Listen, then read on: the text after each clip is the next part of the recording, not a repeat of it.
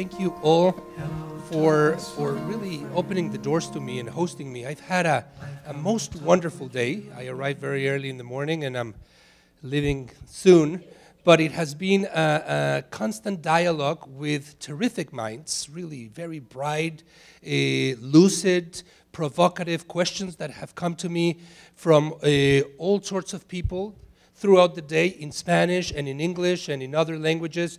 And I am most impressed. You have a terrific institution here. I am sure you're proud to be here, and I'm sure you are aware also of the responsibility that comes from being in such an institution and from letting the knowledge that takes place here broaden and get out into the community so that others can also benefit from it. I have to tell you that even though this is really my very first time, not in Chicago and certainly not in Illinois, but in your wonderful school, it is not the first time I have been here, at least in spirit. About 10 years ago, Maestro Jose Palos started what I think was already a tradition. And that is that for me, sometime in the spring, I believe, I get generally a wonderful envelope of many, many letters from students in the various Spanish courses that he teaches who tell me what they think about Spanglish, the future of this most bizarre and provocative linguistic phenomenon, and they do so in such a warm and personal way. I get them all, I read them very carefully, and then I think if I sat down and answered each and every one, I would not be able to write another book. And yet I have the guilt, and at the same time the desire to come and see you, and here I am. So it feels enormously exciting for me to finally meet cara a cara, and I want to thank Professor Jose Palos for reaching out and connecting with me on the other side of the divide. I would like to spend the next 30 minutes or so trying to do what you have done to me throughout the day, provoke you. I am not, if I succeed, you are not going to be entirely in agreement with everything that I've said. I want you to have your own opinion, a very different opinion. I want to give you a series of facts, a series of questions, and then with those questions and with those facts, I want you to develop your own mind as to what this phenomenon of Spanglish is. I want to begin by posing large questions and then zooming in slowly in order to analyze Spanglish in and of itself. And the large questions have to do with language, really, in general. Where does language come from? Who is in charge of language? To what extent do we own the language that we speak? If not, who owns that language? Are we simply the facilitators of the words that have come to us, or are we enablers? Are we active in the creation of words? How many words do each of us speak every day? What is the data bank of words that we have at our disposal? What is the average American's language?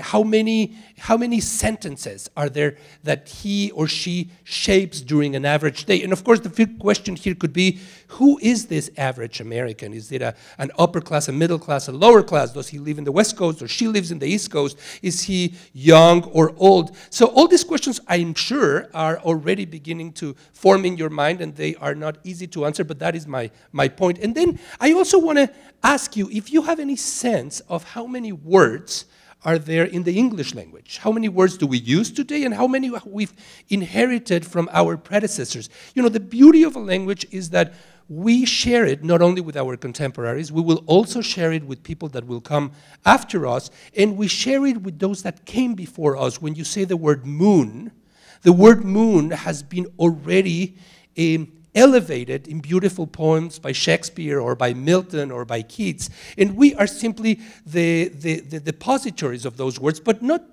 only the depositories. We can turn those words into poems, we can turn those words into sentences. How many words do we have that have already come from the past, and how many words are we able to create anew out of nothing words that are going to be ours and are going to be pushed to the next generation.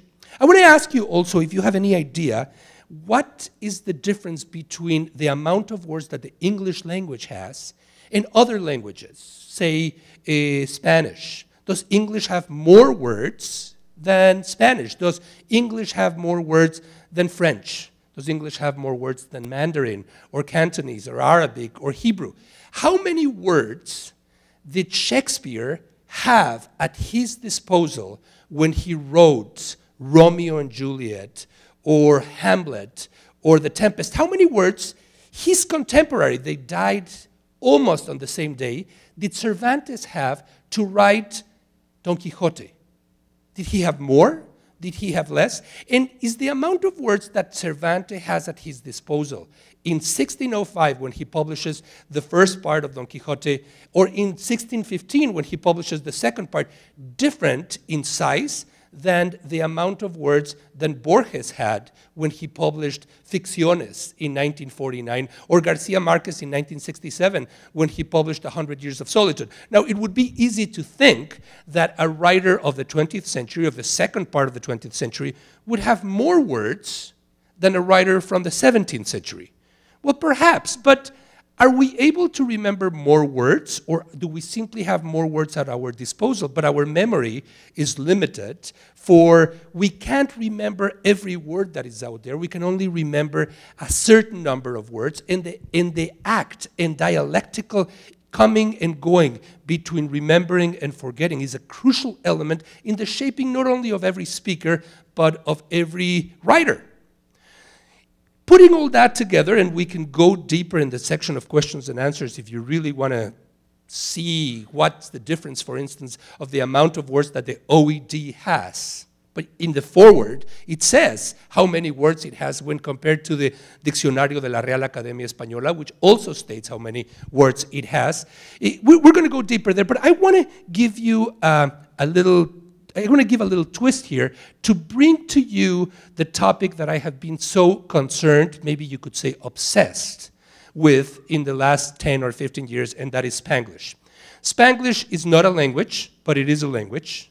It is a form of communication that results from the marriage or perhaps the divorce of two languages, English and Spanish, or perhaps it is something even more complex than that. It is the encounter and the separation of two civilizations, not languages alone, but civilizations, meaning the Anglo and the Hispanic one that come together or not in this particular moment in the United States today. Spanglish often is looked down at as unworthy, as being spoken by the illiterate, those that don't have access to education, women in the kitchen, or men that are delivering pizza, or children who have not been able to go to a high school, or people who simply are picking the lettuce or the oranges on the street, meaning people that we, the snobs, consider to be not as prepared as we are. And for that reason, Spanish is often presented as a broken language. But I want you to think for a second, what does it mean to speak a broken language? And I'm using this term, broken, because Amy Tan, the Chinese-American writer, refers to it when her mother, who was an immigrant from China, could not really make a sentence when answering the phone, and the person on the other side would be speaking in English, and Amy would have to jump in and become the translator. Amy would tell her mother, "Don't worry, you're fine," and the mother would say, "I am speaking a broken Chinese." What does it mean to speak a broken language? Which language is broken? When did it break? How does a language break? And if a language is broken, what language is not broken? What language is fully formed? I think that you are probably beginning to get a sense of the class and education distinction that we have through our different languages. Those that are fully formed, standardized, those that are often embraced by a government, by corporations, by authorities that give them prestige, that give them a sense of status and continuity. Those are the languages we want our children to study. we want our students to be able to be fluent in. The other ones, the ones that are hybrid, that are broken, that are decomposing or in ruins, or at least in a process of being made, those are languages that we look out with certain suspicion. They don't have yet the status of having produced a Shakespeare or a Goethe or a Flaubert or a Cervantes. A language that is worthy of its name is a language that has produced a masterpiece that can be read by its speakers, its readers, and a masterpiece that is also able to project the sensibility, the complexity of the time in which that work has been produced. And so there are languages that have status and languages that don't have status, but within the languages that have status, there are also differences. On campus, there is often the tension between German and French, considered to be European, highbrow languages, whereas Spanish is considered a language to be not quite at the same level, because it is the language that often reminds people of what is happening with immigration, all this undocumented individuals that are crossing the border and taking our jobs. They don't speak German, they don't speak French, they speak Spanish, and they don't really speak it, they butcher it. They don't really know how to use it, and as a result of that, why are we going to teach our kids to learn to speak that language? We better teach them to speak the language of Humboldt or the language of Molière. Not all languages are created equal. And because not all languages are created equal, those that are created unequal and are at the bottom of the ladder are often the ones that are closely connected with a sense of lack of prestige, of the lack of solidity. When I arrived to this country in 1985, I witnessed something dramatic. I had come from Mexico, and my big dream was to learn the English language experientially. But fortunately or unfortunately, I arrived to New York City. And New York City is and isn't the place where the English language is spoken. It is the place where you could think that it's closest to the Tower of Babel. You enter to the subway and into a car, and you hear all these immigrant languages, and at the same time, you hear all these English versions or varieties that are in the process of becoming. And upon first arriving, I was shocked by the types of words that I would hear on the subway, thinking, well, this is not quite Melville, this is not quite Hemingway or Fitzgerald. Maybe I should go only to the books and forget about what is happening on the street, forget certainly what is happening on the subway. And yet there was an allure, a magnetic element in what I heard, and particularly by those English language speakers that were actually trying to combine, or I thought it was a combination between Spanish and English. Many of them Puerto Ricans, they call themselves New Yorkers, that is, Puerto Ricans from New York.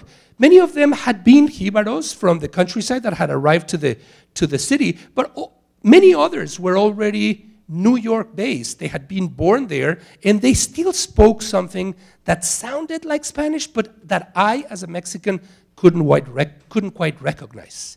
And I was shocked, not only because I couldn't recognize the language of Hemingway and the language of Fitzgerald on the subway, but because I could not longer recognize the language of Borges and of Cervantes and of Quevedo, of the writers that I most loved. And instead, what I had was what in Hebrew is referred to as a mishmash, a kind of chaotic stew where things didn't quite have a belonging and where everything seemed to mix. And my first reaction with the shock was of disgust.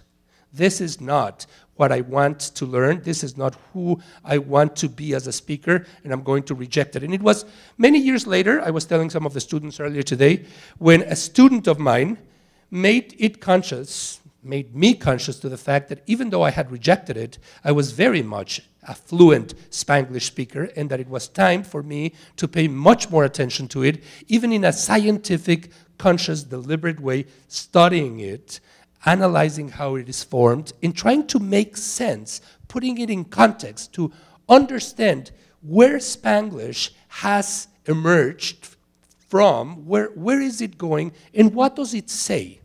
And what I've concluded is that Spanglish is a mestizo language. Mestizo is a beautiful word, a beautiful Mexican Nahuatl word that means almost neither here nor there, part European or part foreign, part native, part aboriginal. Mestizo is really the identity of the Mexican country, the Mexican nation, the ideal way of seeing oneself in the country, in that it comes at the very beginning of the 19th century as an attempt to reject Europe, and Spain in particular, and say, we are not Europeans, we're not Spaniards, to also say, we're no longer indigenous, we're not indigenous, aboriginals, but we are something in between. Just as in the colonial period in Latin America, there was an encounter, a racial encounter between those two, Spain and the many Indian tribes, the civilizations that were there prior to 1492.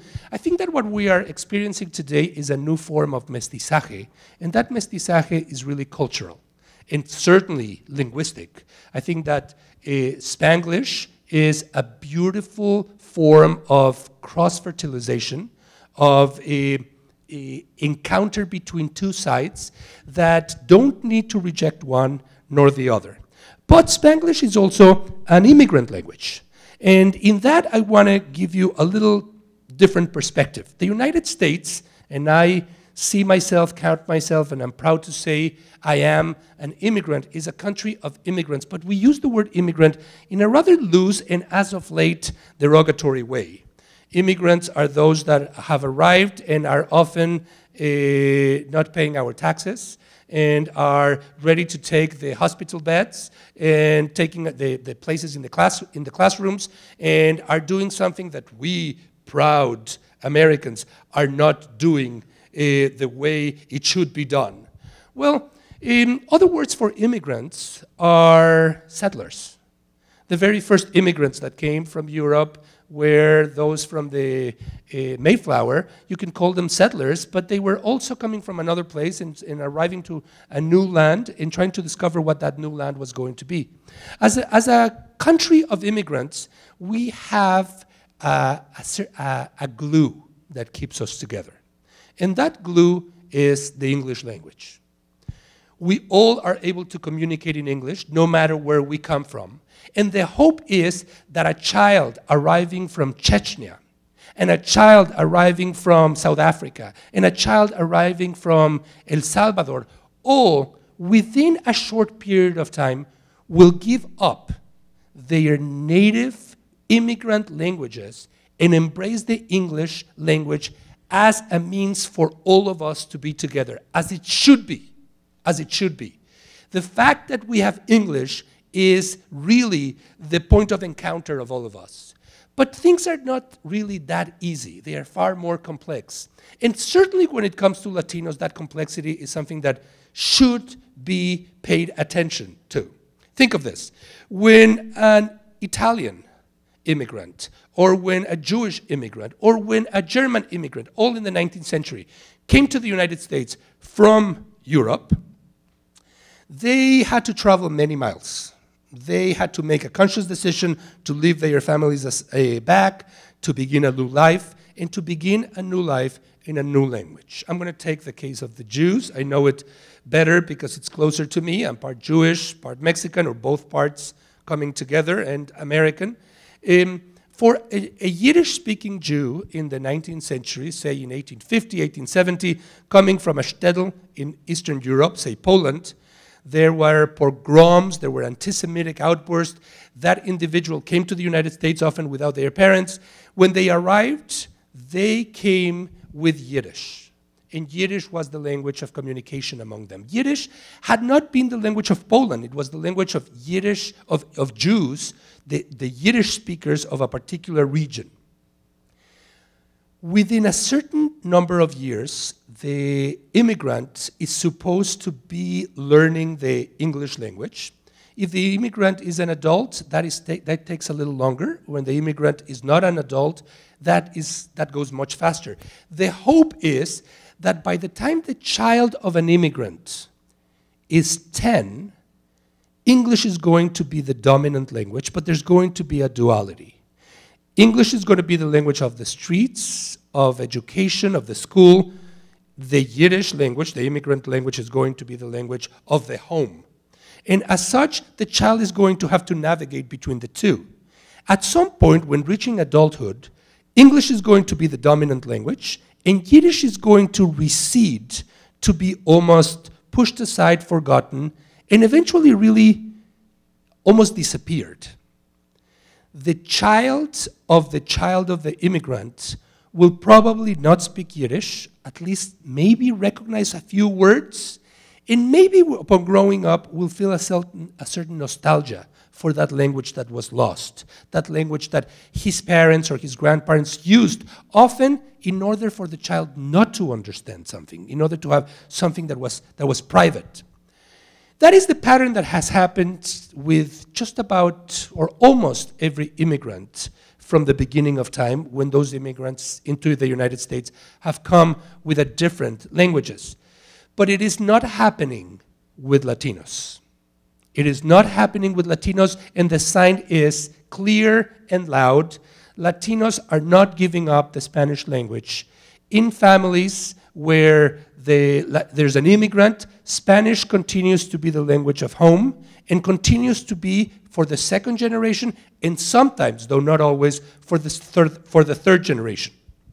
There are more elements that complicate the situation here than compared to any other group, and that is why I think Spanglish is so interesting.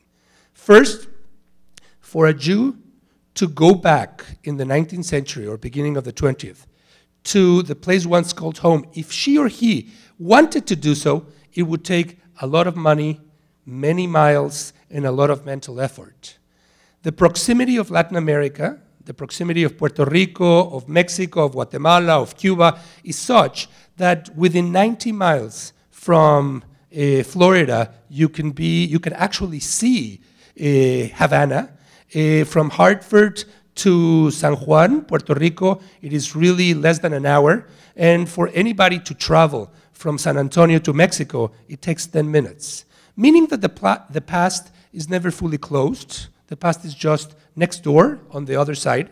Number two, there is not really a first generation, second generation, or third generation Latino.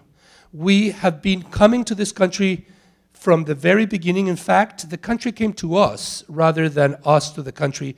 The entire Southwest, New Mexico, Arizona, Colorado, Utah, California, Texas being exceptions, but within that constellation, were started in Spanish. And so for many Mexicans that cross the border, for many Central Americans, in some ways it's kind of a return home, or at least a coming to a place where the language at least was used at some part in the future, in history.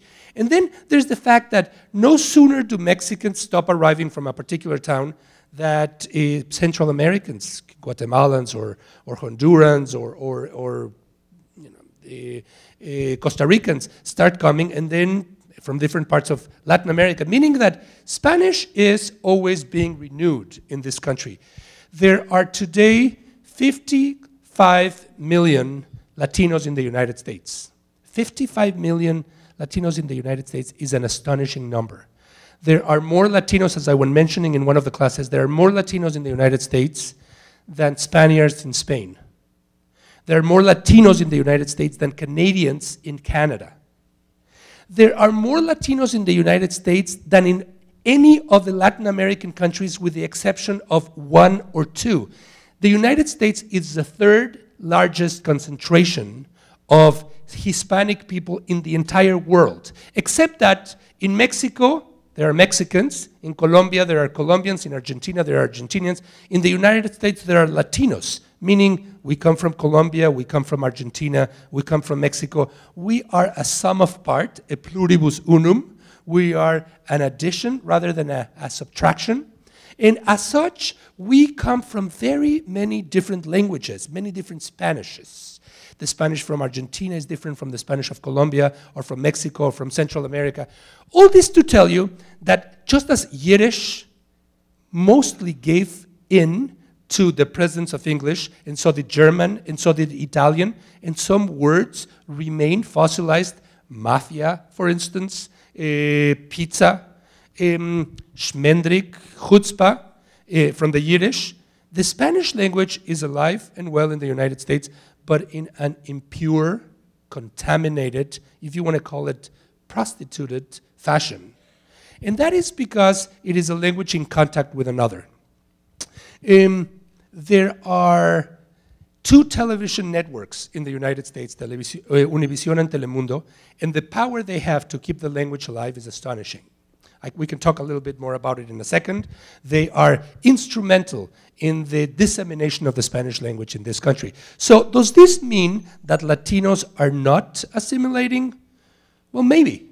Or are they assimilating in a new pattern, following a certain paradigm that is different? Maybe. What is certain to me is that the language of Latinos is undergoing a dramatic, essentialist, and mestizo pattern that is in need of study, of analysis, and of discussion. We have a way of communicating called Spanglish that is neither Spanish nor English, and that is used by many, many millions of people out there, not only in the United States, but in other parts of Latin America. And just as there are many different forms of Spanish in Latin America, there are different forms of Spanglish in the United States. Cubonics, Cuban American Spanglish, Dominicanish, Dominican American Spanglish, Pachuco or Pocho or Tex-Mex or Mexican American Spanglish, and there is Nuyorican. And within those groups there are varieties that also distinguish the many different Spanglish speakers. I want to give you a very brief kind of 1, 2, 3 summary of how I see Spanglish, going beyond what I just said. Number 1, Spanglish uses code switching. I assume many of you are aware of it. Empezar una frase in one language, cambiar to the other, back y de regreso constantly. And you do it effortlessly, as one of the teachers said, really spontaneously. You can start in one, you can start in the other. As long as the person that is understanding you understands you, then the process of communication has taken place. Now the question is, if the person that is understanding you speaks Spanish, why don't you just speak in Spanish? If the person that is in front of you speaks English, why don't you just speak English? Why this coming and going? Why this in and out, this mix? Well, because the languages are in contact, and because we don't always think before we speak, and because we are lazy, and because we do the first thing that comes to our mind. And if you live in a block in New York City where the majority of people are doing this, if you don't do it, you're going to look weird. You're going to feel uncomfortable. There's a lot of peer pressure in using Spanglish. And that peer pressure defines the way you're going to feel a member of the group, or are you going to be rejected of that group? Code switching. Number 2, thinking in one language but communicating in another. Many of us do it all the time. You can actually say every single word in Spanish, but the Spanish that is going to come out of your mouth doesn't sound like Spanish. Sounds like English. It's following the syntactical pattern of the other language, the dominant language that you have in your mind. And as a result, a Spanish speaker is going to say, wait, we don't say that. That's not the way it goes. The most common example is, te llamo pa' atrás. I'll call you back. We don't say te llamo pa' atrás in Spanish. We say, te devuelvo la llamada. Te regreso la llamada, te llamo de regreso.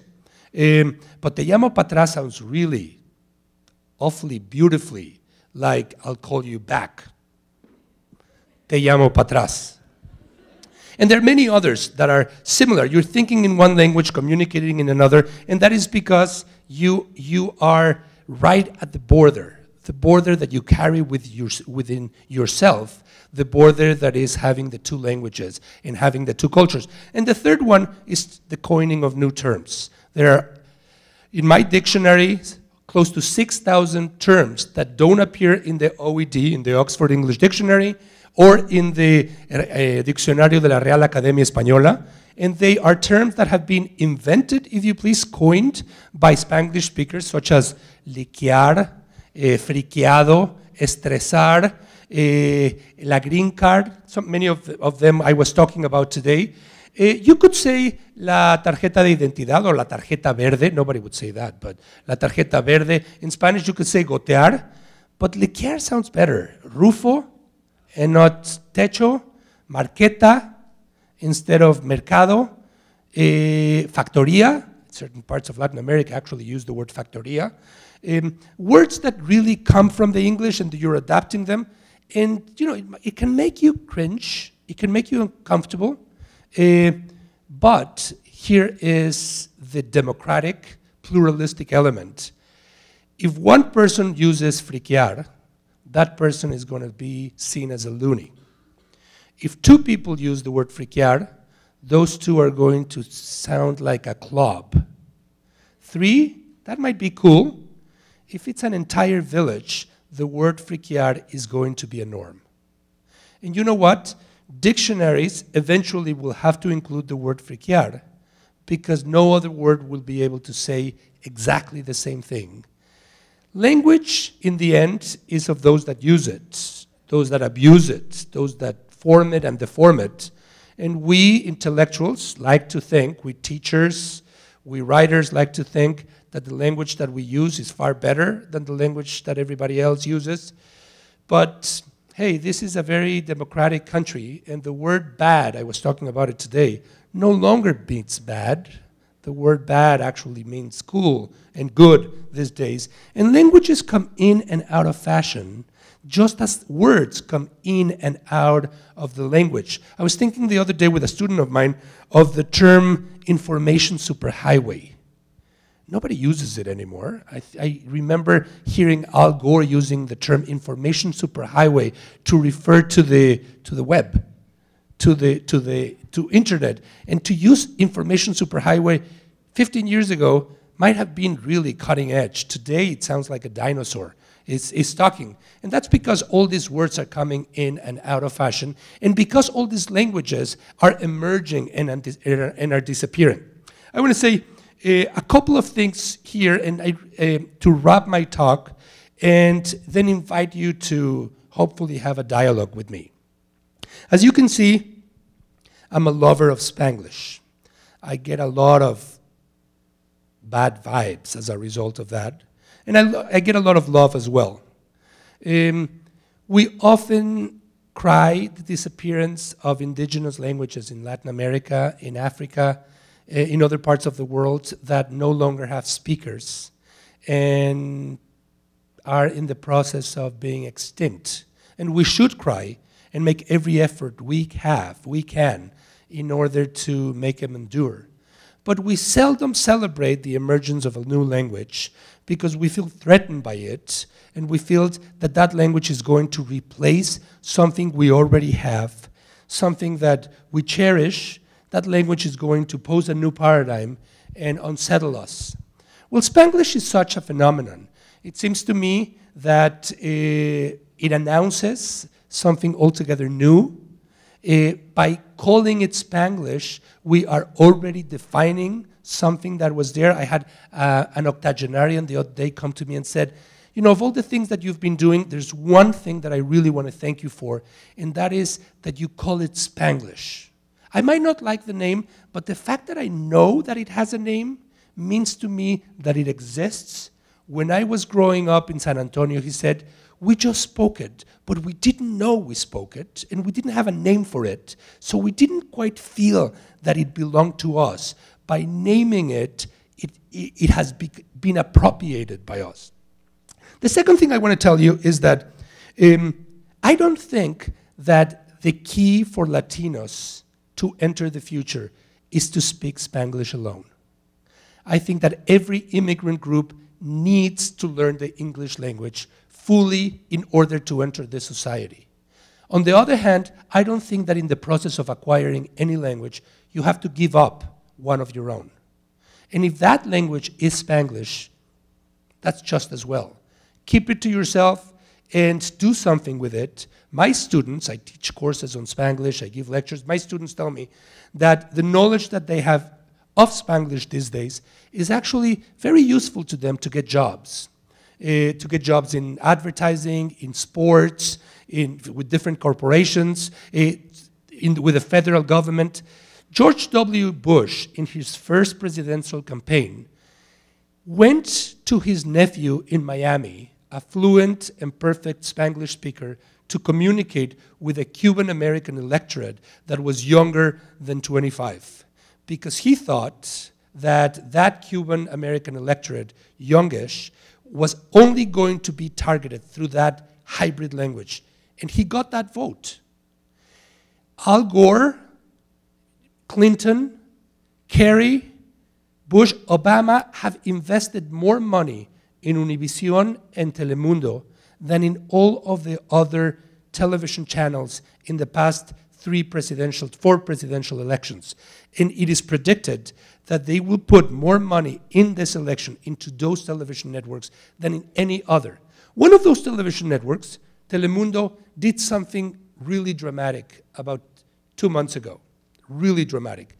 Feeling that it was losing the competition against Univision, who is the strongest and much more visible television show, and being that telenovelas are the two forms that really attract the most audience, Telemundo announced publicly that all its telenovelas from now on being filmed were going to be not longer in Spanish, but in Spanglish. And they were going to have subtitles, closed captions, in either English or Spanish.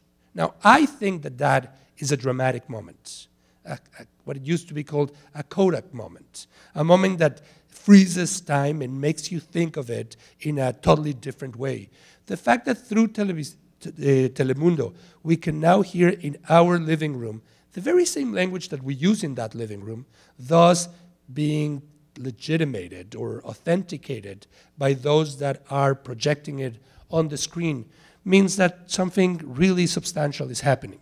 And finally, let me tell you that I think that the difference between a language and a dialect is that the language, and this is not I who is saying it, but Max Weinreich, a wonderful 20th century linguist, is that the language has an army behind and the dialect does not.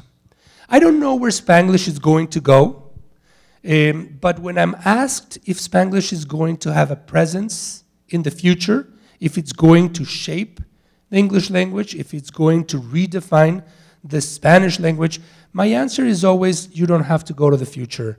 The future is already here.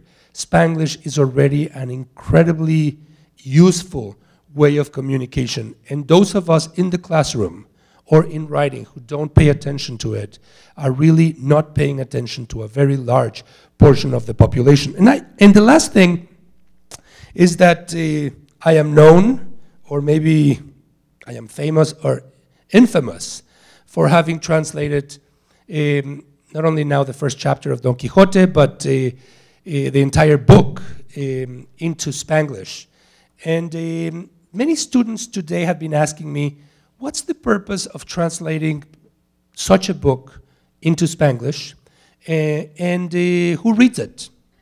And I want to conclude by telling you that it seems to me that any bilingual speaker lives in translation, lives in a constant state of coming and going between languages, either conscious or consciously or not. Our life is a process of being translated, identity, verbally, socially, culturally, and that translation is a way to appropriate, to say, here we are, this belongs to us. It could have been done with the Bible, it could have been done with Shakespeare, it could have been done with Fitzgerald or with Hemingway or with Emily Dickinson, and they have been done by now, thank God. But for me, Don Quixote is the apex of a Spanish culture, the centerpiece. It is to Spanish culture what Shakespeare is to English. And if we 55 million Latinos want to have a Cervantes of our own, why not have it in Spanglish. Some people have said to me, but that is your Spanglish. That is not the Spanglish of all the Latinos. It is still an unstandardized way of communication, and a New Yorican speaker or a Cubonics or a Dominicanish speaker would have done it very differently. And the answer is yes. You know, there are 22 different English language translators and translations of Don Quixote into English. 22. Do we need 22 full-fledged translations? My answer is yes. We need 22. We actually need more. Each translation is an expression of the time in which it was written. There is a Victorian, an Elizabethan, and a modern, and a postmodern translation into English of Don Quixote. And the more translations we have, the merrier, the more multifaceted and diverse we are. I want to show you two documents. One is, you probably have seen it, but I just want to read the first line of Don Quixote in Spanglish. I was going to read the first paragraph of the last chapter, which I have there, but so as not to get involved with the technology. And then I want to read a greeting card. This is first parte, chapter 1. En un placete de la Mancha, of which nombre no quiero remembrarme, vivía not so long ago uno de esos gentlemen who always tienen una lanza in the rack, una buckler antigua, a skinny caballo, y un greyhound para el chase. And then I want to just show you something that Hallmark has done better than I have. This is a greeting card that I bought on a, do you have CVS here? At CVS. It is for somebody who's sick, and it says in the back Hallmark en Español, but it is really Hallmark in Spanglish. You'll see. So it has a little tiger that has a thermometer and a water bag on his head. In the first image, in the second one, he's in his bed, snuggling and with temperature, and you will see what else it says. You'll imagine the other images.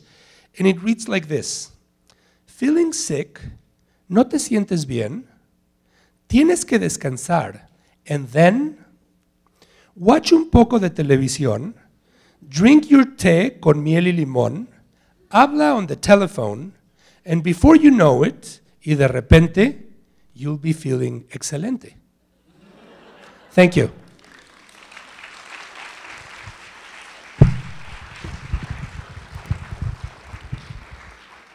So we have a few minutes, hopefully for some comments, questions. The questions and comments that you've been asking me all day have been just extraordinary. Maybe you have more, maybe you have less. You have one? Go ahead.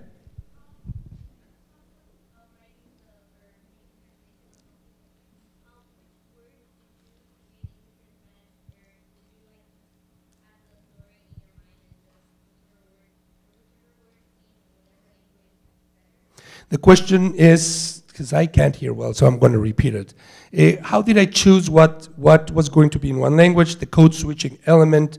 I placed myself, I imagined myself in the middle of New York City, the way I would be speaking with another Spanglish speaker, and try intuitively to think of the words that would come to me or that I would send out, but that I would choose either this way or that. For me, translation is about intuition, is about listening to the word in your ear and then translating it to the text. So it was improvisational, jazzy, spontaneous, but hopefully very attuned to how the language works on the street. Somebody else? Now you're, yes.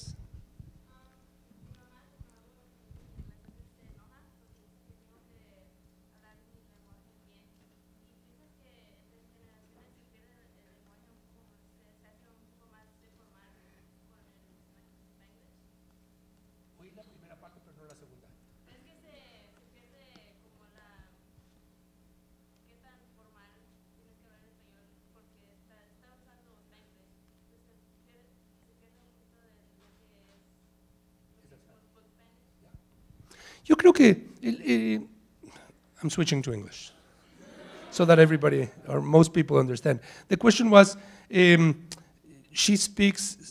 mixes Spanish and English, but her mother tells her that she should stick to one, she should stick to Spanish in order to speak the right way. There's a lot of tension between generations when it comes to Spanglish. The older generation might say, only speak English or only speak Spanglish, but don't do this chaotic thing that you're doing, mixing Spanish and English. And I think, as a father, I can tell you, I can see the value of that. You want your kids to be able to enter society by having the tools.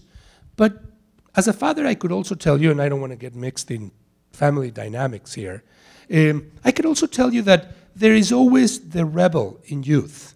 And they did it themselves when they were young, and their parents would tell them, this is not the way the English language or the Spanish language should be used.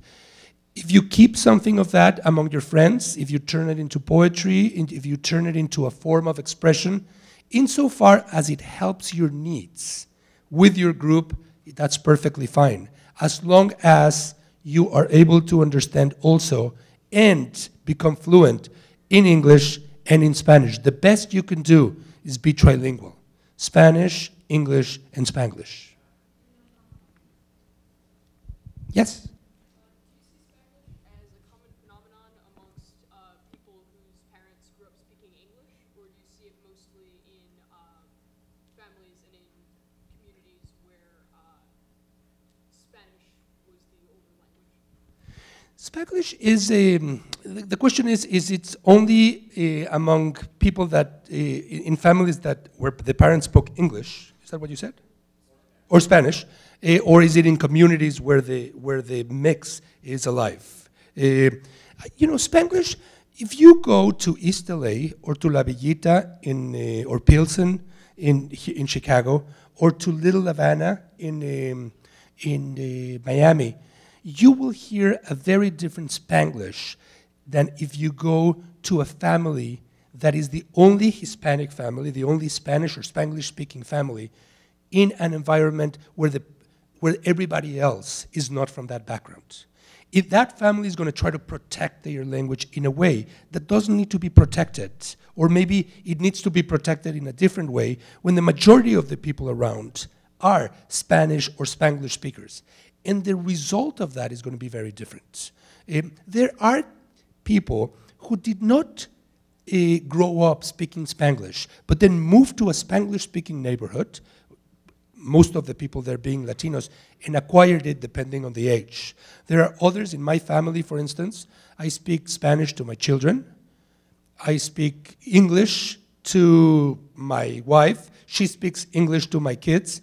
And among themselves, they speak Spanglish. Sometimes we speak Spanglish too, but I try to create in them the sense that there is a structure of the Spanish language that is important, and yet there's nothing bad in experimenting, in messing things up, as long as you know what you're messing up. So Spanglish it's spoken by so many different people in so many different ways that is incredibly rich. Yes?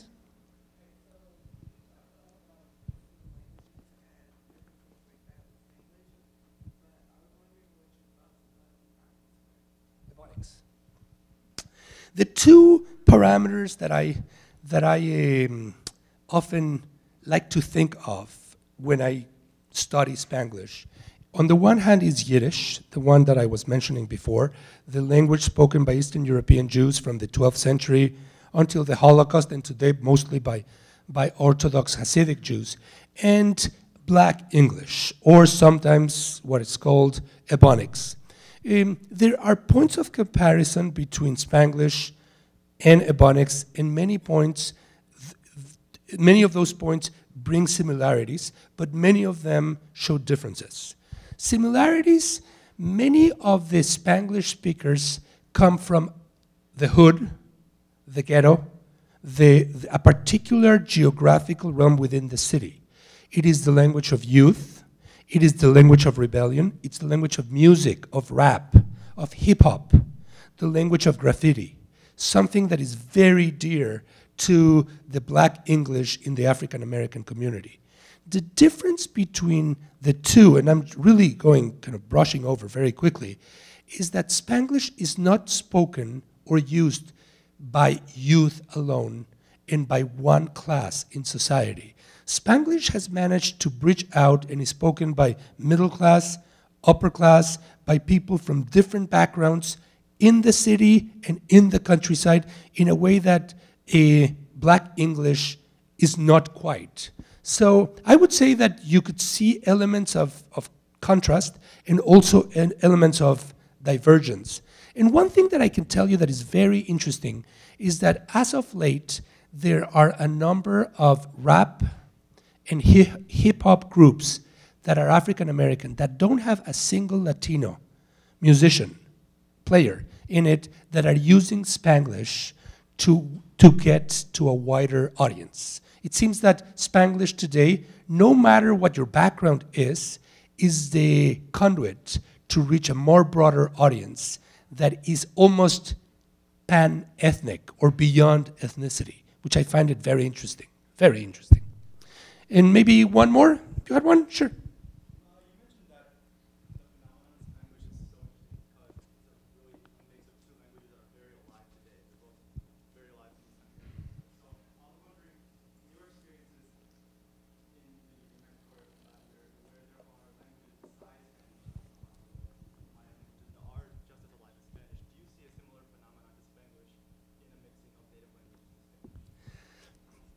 Leave it to this school to have such good students in such good questions.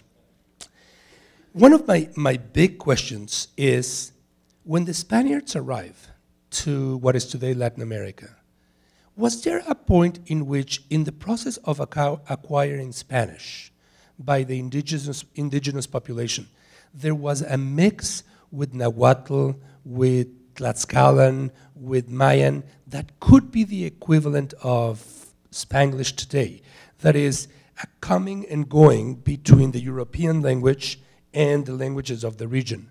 I'm only beginning my studies there, and I don't want to generalize, but I am now studying some texts from the 18th century that are written by mestizo authors for an audience that is not the Spanish elite, that appear to use this interchange of words, and that eventually result in the type of Spanish that we have today. For instance, in Mexico, hamaca, aguacate, cacahuate, platicar, words that, coming from different backgrounds, define Mexican Spanish in contrast with others, must have some direct root to that coming and going. On the other hand, you know, 55 million is a huge number. Media is substantial. I don't know if the level of sophistication of society at that time, the navigating between different, you know, from school to the street, to the restaurant, to the church, enabled people to play with languages, but I am too early there. I promise that if you invite me back, at some point in 10 years, I'll have an answer for you. I want to thank you very much. This is a wonderful school, and you're terrific.